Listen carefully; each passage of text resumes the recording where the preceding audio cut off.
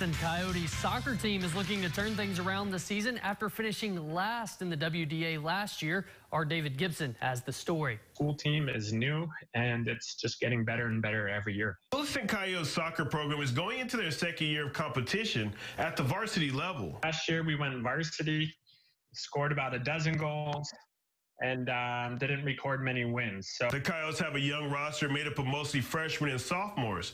Head coach Ryan Stebbins feels they're at a disadvantage in size, speed, and experience. So what we need to do is work on our passing game, and we're really trying to develop the mental game as well this year. Confidence is a big thing. Communication. Feeling like a team. Stebbins says even though the team is young, he's seen a lot of maturity. Certainly, we have a handful of upperclassmen who are showing some good leadership out on the field, really helping to take the younger guys under their wing, and are displaying some impressive athletic ability. Coach Stebbins says he's pushing the team to prepare harder for the high level of play in the WDA. Really working on our passing game and field awareness.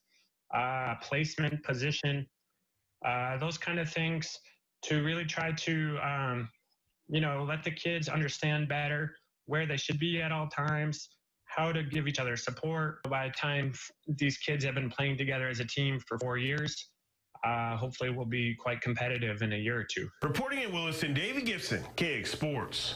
Williston starts the season on August 18th against Mandan.